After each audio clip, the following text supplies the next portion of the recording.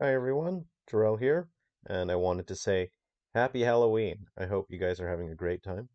I hope you are all eating tons of candy and nice snacks, and you're enjoying the holiday season, watching some scary movies and hanging out with family and friends. I hope you liked my Halloween costume. I thought it'd be a fun one to be Phalanx guy for Halloween, and yeah, I just wanted to have a chat about uh, horror in Silver Falls and sort of my thought process behind what I thought would be an interesting way to do horror in Silver Falls. So, before we get started, I just want to say that we've wrapped up the Halloween giveaway. So, congratulations to everyone who's won a copy of Silver Falls Episode Prelude. I hope you guys enjoy the game. And if you are new to Silver Falls, I hope you'll check out the other games as well. We also have a Game Boy game, which you can download for free. Get the ROM from our website. You can play it any way you like, and that's the full game, totally free. It's a fully canonical game. It's not like a little spin-off. It's a full-sized game, and we have Frontier Fighters Mini. So if you haven't had the chance to play Three Down Stars on the new Nintendo 3DS, you can play Frontier Fighters Mini, and you can get a feel for the characters and the story uh, of that game. And yeah, so you don't feel too left out on missing Three Down Stars, because I know not everyone has a new Nintendo 3DS, so not everyone has a chance to play that game. But you still can meet the characters in Frontier Fighters Mini. You can play it on Windows, Mac, Android, a whole bunch of other consoles. I've included a package which lets you play the game on a bunch of consoles. So you can enjoy that. It's an RPG, and it's got a bunch of different playable characters and a bunch of different skills and weapons and just a bit of good fun. So my approach with horror, and I want to talk specifically about Three Down Stars, as that's the first game in the series, is I wanted to take a more, I suppose at this point, a vintage approach when it comes to horror, in that you see vintage horror movies, say, for example, John Carpenter's Halloween, where there's a long setup and it establishes a sense of normalcy. Something, an issue that I have with um, horror games and horror movies is when right out the gate the movie is just throwing nonstop jump scares at you, and oh, here's the scary violin sound. Ooh, oh no, it's drowned out. Now it's quiet. Get ready for a jump scare, and things are constantly popping out at the audience, and there's this uh, hyper stylized sense of action. And I don't think that's very scary at all. I think it's exhausting, because the audience and the viewer never get a chance to uh, breathe, and they never get a chance to see what the world is supposed to be like, what these people's lives are supposed to be like. I think a great example again is John Carpenter's Halloween, where there's a long setup. You get an idea of the world, what's normal. You establish normalcy. You establish the lives of the character. In Alien, you get a very good, clear idea of what these characters' lives are supposed to be like. To us, being in outer space is not normal. It's crazy, Wow, they're living and working in space. But the movie takes its time to set up the normal lives of these characters, that it feels normal. You can understand, okay, this is just work for them. It's just a job. And so with Three Down Stars, I wanted to take that approach, in that the game feels like it's going to be pretty normal and not really have many scary elements. So I'm probably going to get into a little bit of some spoiler territory. So if you plan on playing Three Down Stars in the future, because we will be doing a remake for the Nintendo Switch, then I recommend treading carefully here. Maybe, I don't know, skip ahead to some other point in the video. But for those who are familiar with Three Down Stars, there will be a bit of spoilers here. So you're playing most of the game, um, well, the entirety of the game up through the prologue and then the introduction chapters. You play as Holt, then Annalise, and Moss, and there isn't really anything scary going on. It establishes what's supposed to be normal in the world, and it shows the characters' reactions to things that aren't normal. And I wanted to build a sense of escalation, so the player organically has an expectation of, oh, okay, well, this is what's normal. This is what's happening that's not normal. So the player understands. and expects something, and they expect, okay, if this is the worst that's going to happen, I can be ready for it. I can be prepared. And then when you get, again, this is a spoiler section now, so maybe click away if you don't want to be spoiled, if you plan on playing Three Down Stars. But you get to Moss's section, and it drops you into an area that feels um, like it belongs in an actual horror game. You know, all of a sudden you're not in the standard town area in broad daylight, and you're somewhere quite claustrophobic. And because the player has been conditioned at this point for hours upon hours and hours what to expect when something happens in the mine section, uh, I enjoy getting messages from people and having people tell me that they were very shocked when they got to the mine section and something happened, and then all of a sudden there's really exciting horror elements that happen, and I it was a lot of fun for me, and it was very difficult for me to make a design decision like that because I'm hyper aware of what people want in a horror game, and I'm hyper aware of what is interesting in terms of marketing because I myself am a huge horror fan, especially when it comes to horror games. I absolutely love horror games. I want to see the monsters. I want to see the weird, cool concepts, and I knew that I didn't want to do that with Silver Falls. I wanted something that was more understated because I want to bring something different to the table. I didn't want Silver Falls to be just another horror series that's sort of chasing the coattails of these incredible series that came before it. I wanted to create something that stands on its own and is interesting in its own way and wasn't just copying other things. And I knew that was going to be a very tough sell in terms of marketing because that meant on our marketing I couldn't just say, we've got tons of monsters now, or look at this cool thing. You've never seen a weird thing like this before.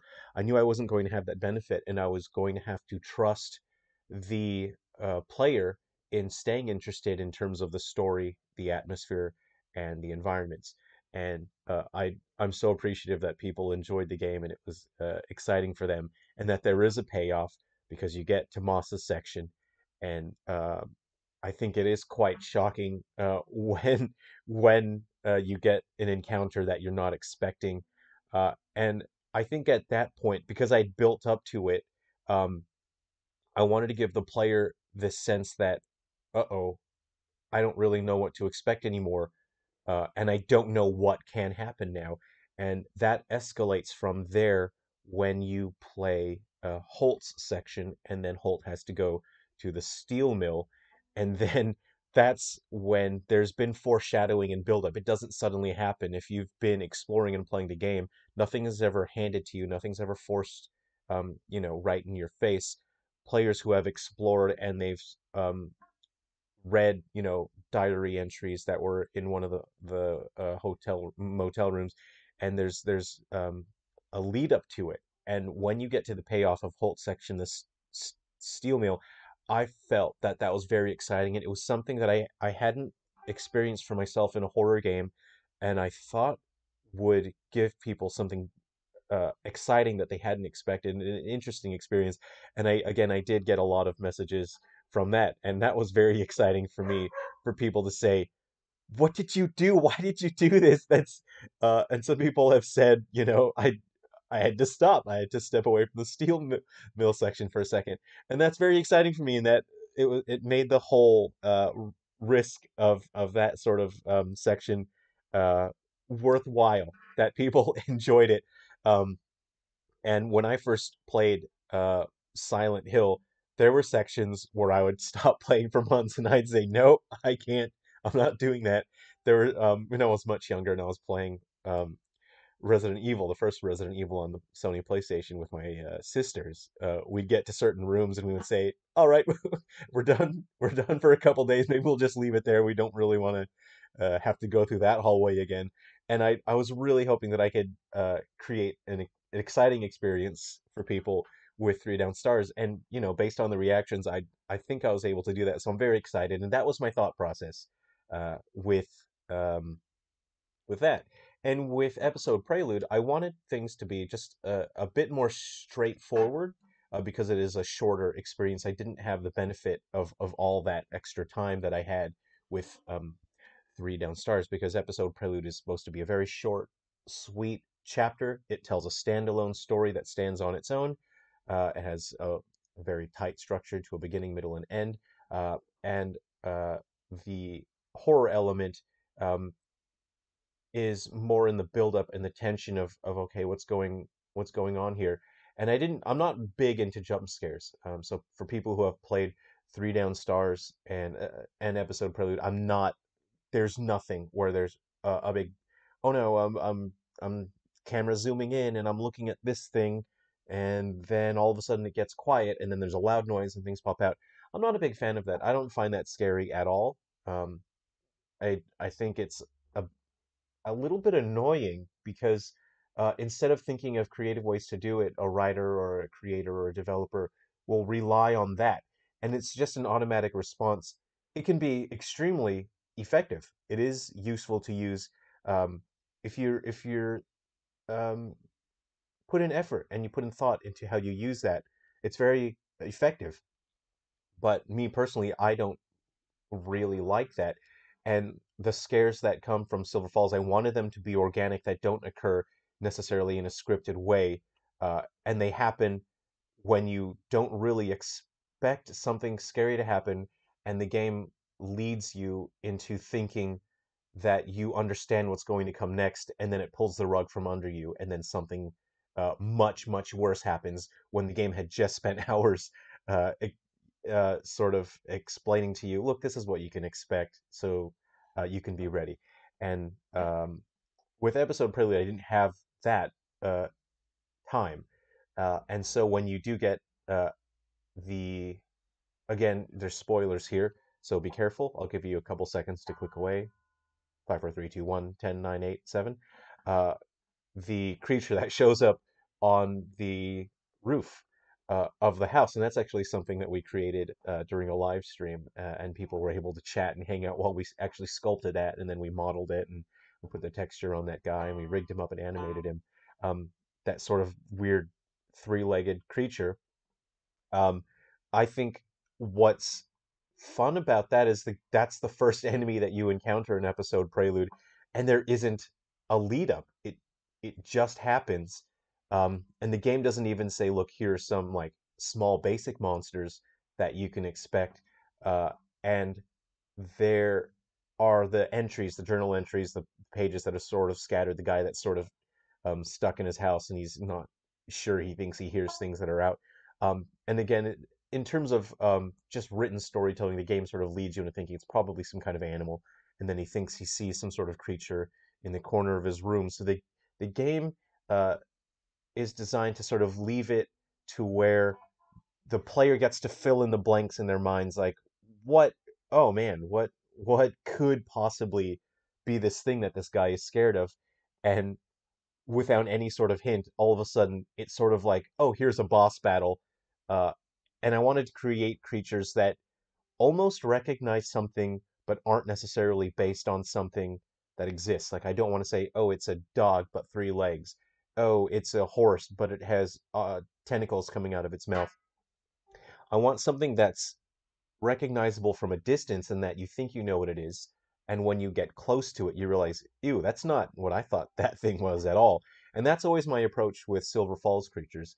I always enjoy when people message or they comment and they say, oh man, look at this monster. I got a good screen cap of it, and they'll post a screenshot and they'll say, geez, look at this thing. And I enjoy that, because again, I'm a monster fan. I love the monster movies. I love The Thing. Um, and I love all the weird stuff you see in Silent Hill and Resident Evil. Um, and I'm always wary when I create my creatures to think, okay, I need to make sure I don't approach it in the same way the developers for Resident Evils approach it, and I absolutely need to make sure I don't approach it the same way that Silent Hill would approach their monsters.